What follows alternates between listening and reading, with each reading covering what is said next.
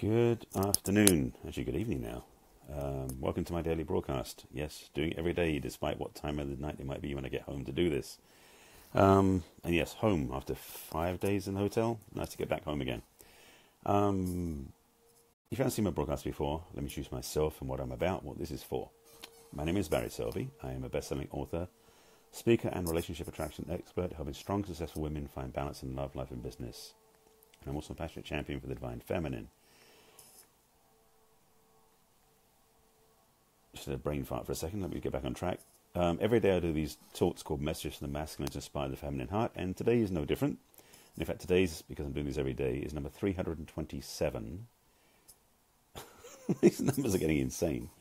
And today's topic is embodying all the qualities of a fully expressed relationship. Well, that's what I think I put the title as.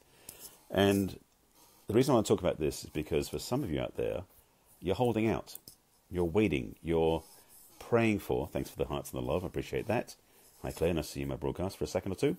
The reason I talk about this is because for people in relationships, or I should say people who want relationships, speak to those people who are single, my audience, my clients, oftentimes there's a separation between being single and wanting a relationship and being in one. Well, there is obviously separation because you're single then you're in a relationship. But what I want to speak to, though, is the lack of preparation. I'll put it that way. And I'm being nice. Some people seem to hold off all their ability to love, enjoy life, feel the beauty, see the beauty, express themselves until they're in love. It's kind of like the conditional experience that when they're in love, then the whole world looks different and beautiful. My feeling is, why wait? Simply put.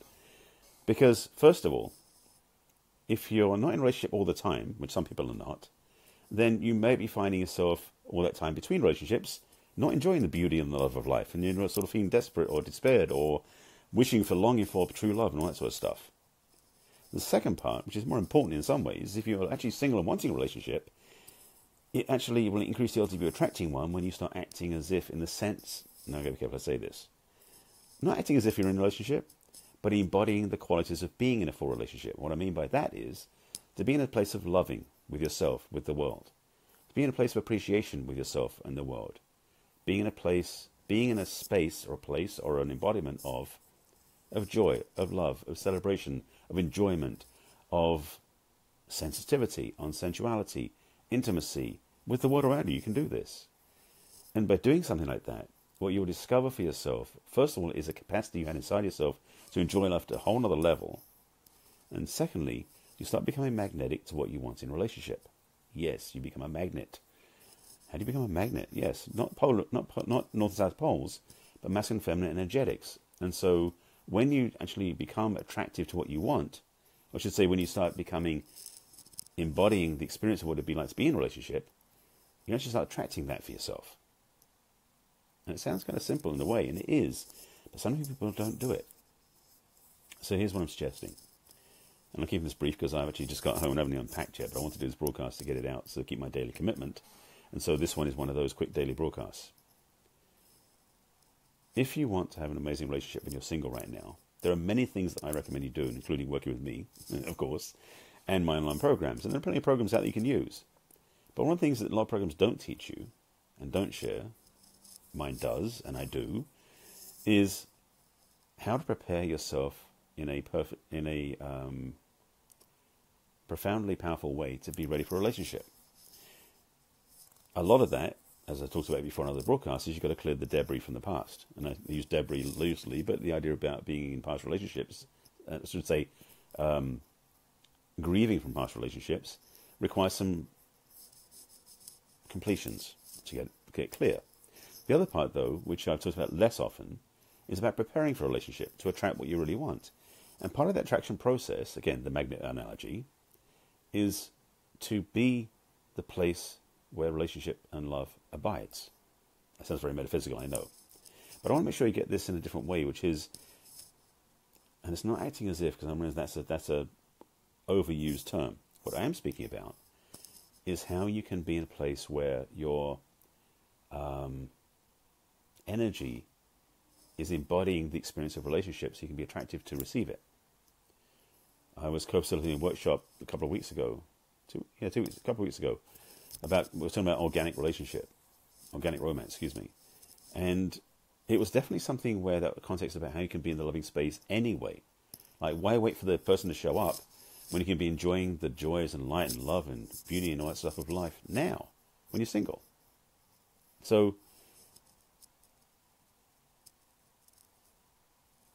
I was going to cut to the homework. I'll give you a homework assignment right now. I'll tell you again at the end, but I'll give you an assignment now, which is this. If you're single and looking for love, your homework assignment is to treat yourself as you would if you were already in a relationship. To pamper yourself, love yourself, do things that are nice for yourself. Take yourself out for breakfast, or for lunch, or for coffee. But take yourself out as if you're taking yourself out on a date, or taking someone else out for a date for that matter. Experience the feelings of romance, of joy, of exuberance, of relationship, of love, and all these different qualities when you're single. Because first of all, it's good practice, which is true as well. And secondly, again, you feel different inside yourself. And thirdly, become attractive to what you want. And if you want a relationship, it's one of the best ways to get it. So I just gave the homework assignment. And did it do out of order? I'm not sure I need to tell you much more than this. It really does work. And the good thing is it doesn't cost you anything, unless you're going out for dinner or something like that. But the truth is, your energy relationship with yourself becomes a divining rod, as a magnet, as I called it, to attract what you really want. For ladies especially, your natural gift is to attract what you want. Us men are more about pursuers and chasers to seek out what we want. But you ladies, if you're chasing, you're doing it wrong, first of all. And that's another conversation I'll get into with you if you want to talk about that. But secondly, when you get clear about what you want, it isn't about you out there seeking. You actually become the receptive energy to pull it in. And you have the power to attract what you really want. So wouldn't it be good to actually set up what you want the right way? There's an idea. I actually have an online program called Attract the Man You Want that does just that. If you want to find out more about that, you can reach out to me. I'll tell you about it. But it's true that you can attract the man you want when you actually create the right state and energetic field to draw in the man you want.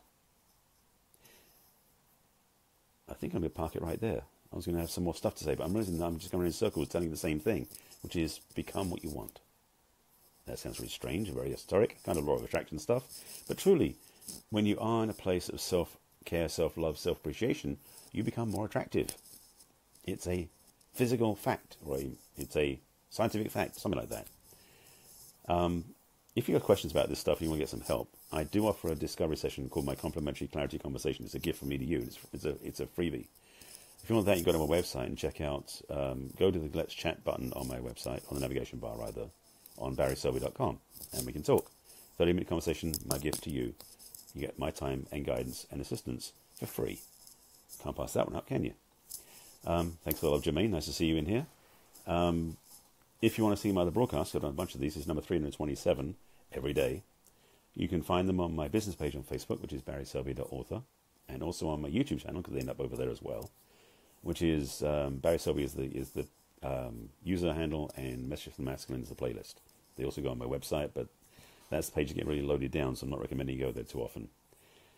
But having said that, if you have any questions about this particular conversation, please put them below. And if you're just joining me, please watch it again and get the full details. And secondly, if you want to get some help, reach out to me. And you have your homework assignment. With that, I wish you a good evening. I'm going to sign off because I've got unpacking to do still as you go back from the event. And you're welcome, Jermaine. I hope this is of value to you. And by the way, most of this was spun towards the women, but to the men as well. So hopefully you got some value from this. Hey, Foxy. Nice to see you in my broadcast.